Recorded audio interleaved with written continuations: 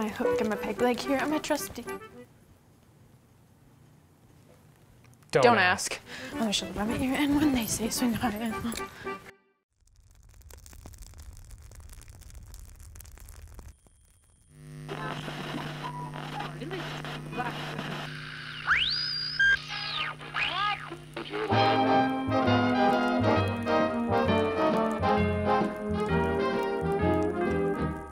Welcome back, everyone, to Christmas Live. This is a radio show where we've been talking about all the people who were around when Jesus was born. And it's almost Christmas, which means, woo-wee, do we have a story for you just as soon as, oh, 1 second.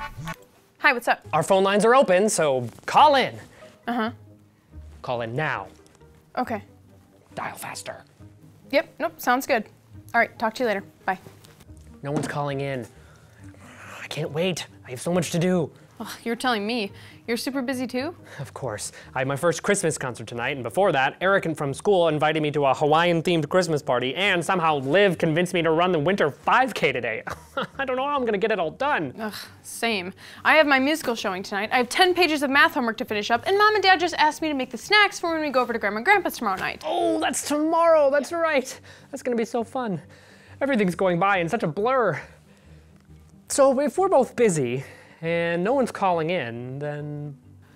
Yeah, maybe we could end the show early, just this once. Yeah. All right, this is Josh and Beka signing off. Thanks for watching, everyone, and tune in next week for another Christmas Live. Bye.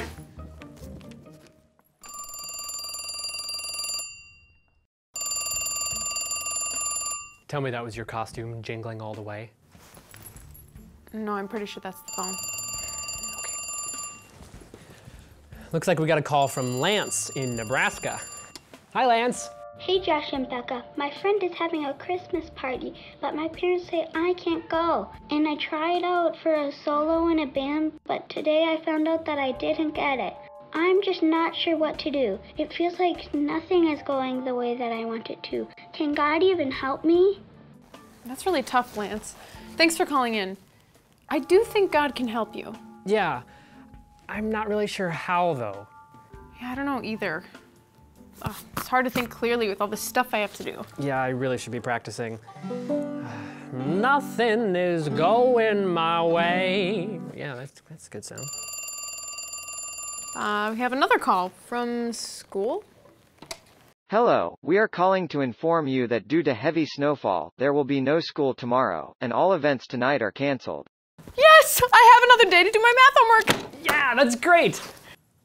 But wait, does that mean... Hello? What? No! You can't cancel the show tonight just because of a little snow. It's my first concert. Delay the show, but we've been rehearsing for months and I was really excited for tonight. Bye. Show's canceled? Yep. Oh, and look, I got some texts too. Eric's canceling his party, and the race is canceled too. Ugh, it's not even snowing that much.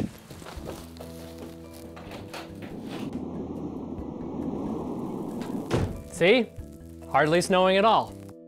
Well, looks like things aren't going our way now either. Maybe asking what does the Bible say will help. I sure hope so. We'll see you in a second.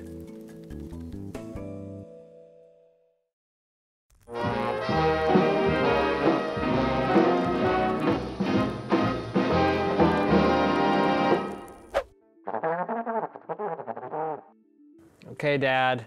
Now we can't even go to Grandma and Grandpa's tomorrow night. Feels like everything is ruined. Tell me about it. Now there's nothing to do. Wait. What if we built a giant hairdryer and we blew the storm away? Quick, you go find something to build a giant tube and I will lift the engine out of Dad's car. That should be powerful enough. As entertaining as that would be, that sounds like way too much work. Plus, I don't think it'd be big enough to blow away an entire blizzard. Yeah, I guess so. At least now we have time to tell the whole Bible story. That's a good point. Lance felt like nothing was going the way he wanted it to, and we feel like that too now. I guess it's time to ask, what does the Bible say? Today our story is about two people who faced some tough times. Their names were Mary and Joseph. They probably had their own plans for their lives, but one day, all of that changed when Mary got a huge surprise. Things I'm looking forward to this year. Oh, getting married to Joseph, obviously. That's so exciting. And living in Galilee where all my family is. Poof! Oh, what's going on? I am an angel. Hello, Mary. Do not be afraid. You are going to have a baby. What? But that's impossible. It is not impossible for God. Name the baby Jesus. He will be called the Son of God. Farewell! That was only the first surprise. When Joseph found out that Mary was going to have a baby, he didn't know what to think. Dear diary, I don't know what to think. Mary's going to have a baby. She says it's God's plan, but how do I know? Poof! Ah, an angel! I am an angel. Yeah, you said that. I did. Well, I have come to tell you that Mary is telling the truth. She will have a baby boy, and he will be known as Emmanuel, or God with us. Whoa. The surprises didn't stop there. A message from the Emperor. Time to tax everyone, so you all go back to where you're from. I don't care if it's far, just remember that I am Caesar, and you're not at all.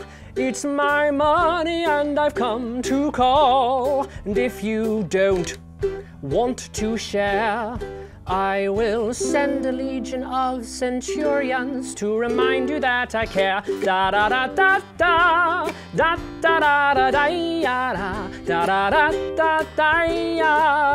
da da da da da. Suddenly, Joseph and Mary had to leave their home and travel to a town called Bethlehem. When they showed up, there were already a ton of people there. In fact, there were so many people that there was no room for them to stay anywhere inside. So they had to stay in a place where animals were kept. Bah!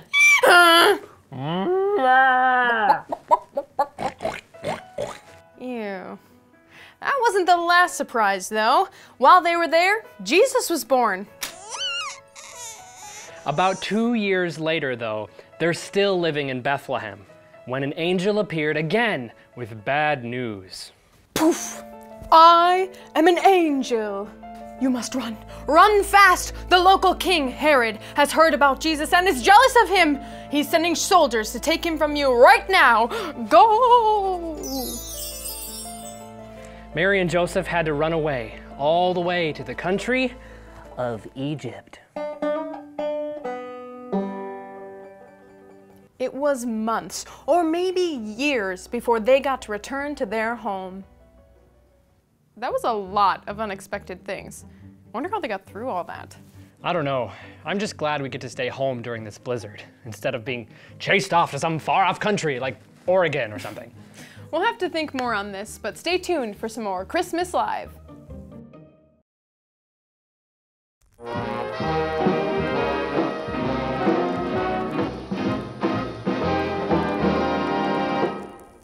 Welcome back to Christmas Live. Mary and Joseph went through a lot. They had a baby they didn't expect, they had to move to a new town, and they were chased by a mad king to an entirely new country. And God led them through all those things, no matter how crazy their lives got. But it sure looks like they kept trusting God. I mean, they never gave up, and they kept listening to God when he told them to do things, and they traded their plans for God's plans. That's interesting. That reminds me of a Bible verse. Then God's peace will watch over your hearts and your minds. He will do this because you belong to Christ Jesus. Peace. That sounds great. I haven't felt very peaceful lately. I think I know why that is. And I think I know how some good can come from this blizzard. Oh. Okay, I need you to make as much noise as possible. Okay, I can do that. I'm great at making noise. While you do that, I'm going to read, okay? All right. Ready? Yep. While Joseph and Mary were there, the time came for the child to be born. She gave birth to her first baby. It was a boy. She wrapped him in large strips of cloth. Then she placed him in a manger. That's because there was no guest room where they could stay.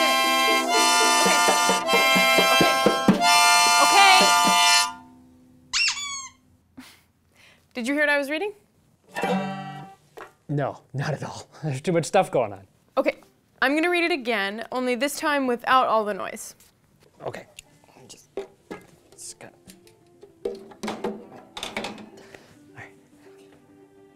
While Joseph and Mary were there, the time came for the child to be born.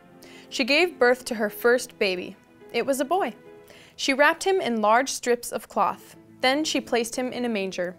That's because there was no guest room where they could stay. That's way more peaceful. Maybe that's what God wants us to know. Sometimes it's important to slow down, get rid of the noise, and talk to God. And listen to God, just like Mary and Joseph did.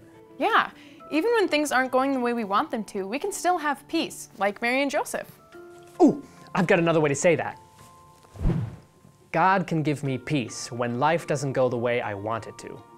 God can tell us stuff through the Bible, through our church, and it's important that we listen to him, even if he's telling us to do something difficult.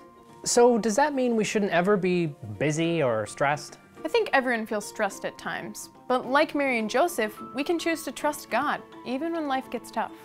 That sounds great. I'm kind of ready for a peaceful night at home. I wonder if Mom and Dad would be up for some board games. Ooh, I definitely am. But first, we have a game to play along with all of you. Stay tuned to find out what it is.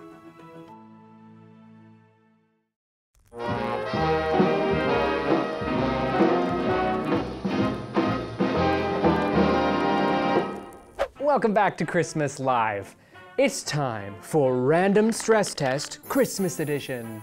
A normal stress test means putting a ton of weight on something to see how much it can hold. But this stress test is going to be random, which means we're going to see how many of one thing another thing can hold. Whoever guesses the closest to being correct gets a point. Let's get stressed. For this first test, we're going to see how many candy canes this feather can hold. Are you ready?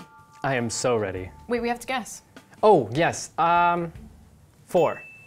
I'm gonna say 6. I believe in it. All right. Gonna hold it nice and steady. 1. Oh, I feel the pressure already. 2. 2. 3.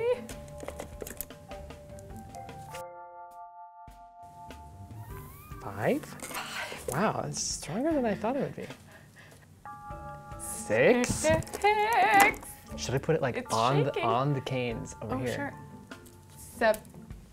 It's just not long enough. 7. Well, that one's on my finger. I think that's 7. It can hold 6, but not 7. Definitely not that many. No. All right, next we're gonna see how many packages wrapping paper can hold. Okay, I'm gonna just hold it out like this. Guesses? Oh, guesses. I'm gonna say 5. I'm gonna say 7. 7, okay. Should we, let's start with a good medium size. Okay. Would you say this is a medium? Medium. Yeah.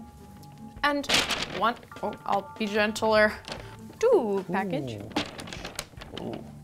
I feel the stress. Oh boy. Now a small one. Yeah, maybe put it over here. 4 package. Not on top of it. Right? Yep. 5 package in front. Uh-huh. You got it? Yep. Okay. 6 package. Okay. Oh boy. Oh. Wow. 8 package. Oh boy. 9. 10. 11. Oh my Hold goodness. still. 12. Wait. Oh. 12. Whoa. 12. 12 days of Christmas. 12 packages of wrapping paper. Next up, we will see how many snowflakes a candy cane can hold. Oh, this one's broken. These are glittery. That's broken too. It's real snow, I think. These are good. Wait, guesses. Oh, guesses. 4. 3. Here we go. All right. 2. Oh, this candy cane was broken too. Oh, it's breaking. 3. I'm really hoping we make it to 4. 4. Oh, look there, it's snapping. Second break, quick, get another. 5. 6. That's good. This is a pretty strong candy cane. We should show them the back of this candy cane. 7. Oh yeah, 7. give it a twirl. Can you see this candy? Okay. 7.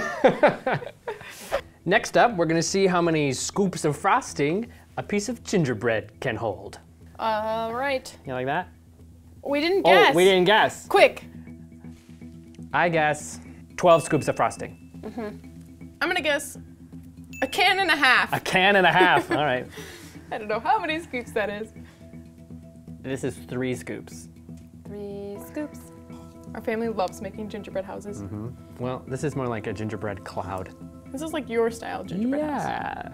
8 scoops. Is that a whole can? Almost. This is how much frosting is in there. There is so much frosting in a can. Who knew? 10 scoops. It's sliding onto my thumb. 11 scoops. Okay. Quickly. Oh, that's a good scoop. That's a good scoop. Oh, oh. Oh boy. Wow. That's so much frosting. That's a big scoop. Whoa, whoa. What do I do? Get back on there. It's going on my hand. It's going between my fingers. Okay, that's 13. It's this would make it falling. a It's can falling. and a half. 14 is a can and a half. Okay. It's like sculpting. Whoa. Stay, Clay. You can do it. Here, okay. And that's a wrap. Well, that's 2 cans. So, conclusion, gingerbread passes the stress test. That was a fun stress test.